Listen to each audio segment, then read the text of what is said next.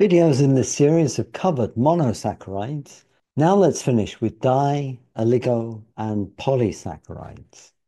Let's start with disaccharides. The most famous disaccharide is sucrose. How many monosaccharide constituents in sucrose? Well, there are two. So it's a disaccharide. You can see the nomenclature here. It's a D-glucose bound by an alpha anomer to a fructose in the 2 position, an unusual 1-2 linkage to fructose, actually. So the glucose is the anomeric donor. It donates the anomeric carbon. And the fructose is the receptor. Although confusingly, that's also an anomeric carbon. The second most important disaccharide is lactose. And the third most important disaccharide is maltose, but by a distant second and third to sucrose.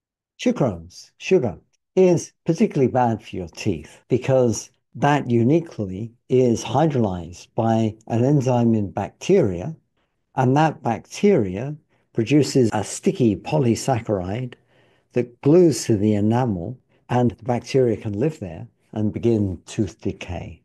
Lactose is a dimer of galactose, the anomeric donor, and glucose. It's found in 2 to 4% of milk.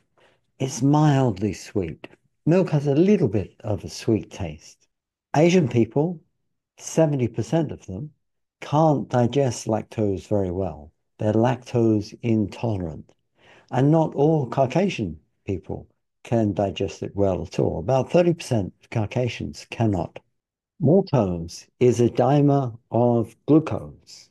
When starch is broken down by amylase, it gives disaccharides of galactose and glucose. That's maltose. Maltose is about 30% as sweet as sugar. If you ever tasted maltose sugar, it doesn't have the same sweetness as sucrose. It was incidentally discovered by an Irish brewer making beer. Maltose is found in germinating seeds. Just a bit of revision. Does fructose contain a ketal, a hemiketal, an acetal, or a hemiacetal? It contains a hemiketal. It's a ketose, therefore. And in sucrose, that fructose is attached to glucose. Fructose is actually about 1.5 times as sweet as glucose is. So when sucrase hydrolyzes sucrose, we get glucose and even more sweet, fructose. Fructose is found in fruits, remember? So those are probably the most important disaccharides. Let's look at oligosaccharides.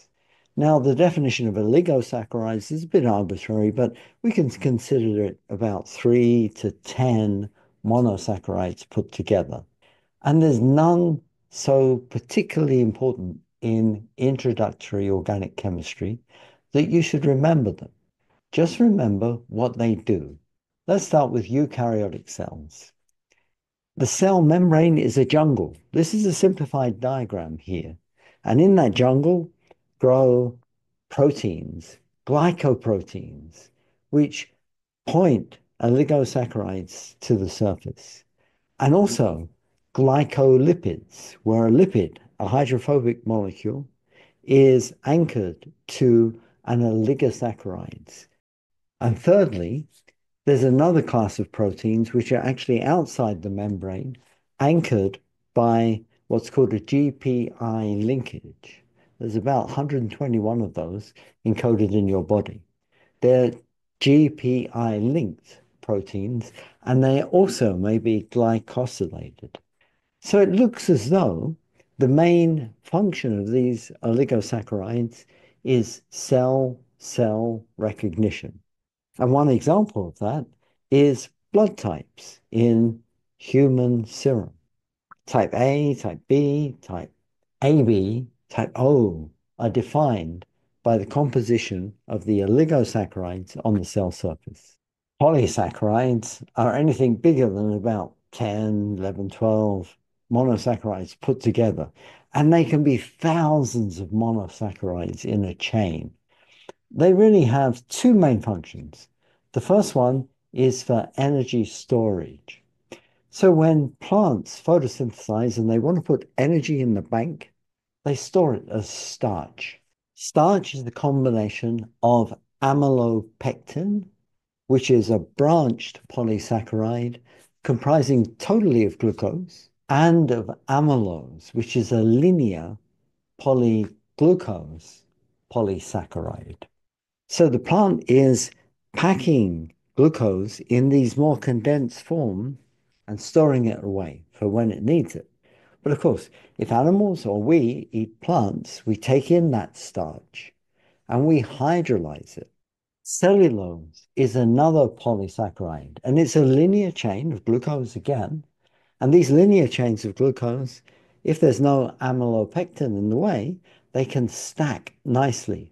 They give a stiff, fibrous material that plants use to comprise cell walls.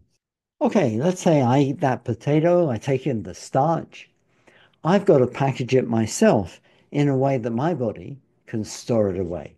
And the way to do that is, first of all, hydrolyze it, cut it down into probably disaccharides, maybe monosaccharides, but get the glucose out of there particularly. And then the glucose is repackaged in glucogen, which looks a lot like starch, actually. But the branches in the polymer chain are closest together. It's more compact. So glycogen is made in the liver, and then any excess is converted to adipose tissue, fat. And that fat or that glycogen is eventually hydrolyzed or burned back to glucose to maintain the blood glucose level that the body requires. So the difference between amylopectin and glycogen then is glycogen is branched at shorter intervals, it's more compact, it's a tighter form of energy storage that we as mammals use. Just as cellulose is used for structural features in plants, chitin is a similar polysaccharide used for insect exoskeletons. Chitin is a polymer of N-acetyl glucosamine. So just a bit of a revision, very quickly. Sucrose, is it an acetal or a ketal? It's both. Is it a di, oligo, or polysaccharide? It's a disaccharide. How many carbohydrate units does it have? Two, of course, it's a disaccharide. Cellulose, is that an acetal or a ketal? It's not a hemiacetal, except on the end. It's a polyacetal. Cellulose, is it found in plant or animal cell walls? Plant cell wall. Is cellulose a mono, a di, a oligo, or polysaccharide? It's a polysaccharide. Is cellulose a branched or a linear polymer? It's all in one chain. It's a linear polymer, but it packs chain atop chain to give it that structural strength. Amylopectin. What's the key glycosidic linkages there?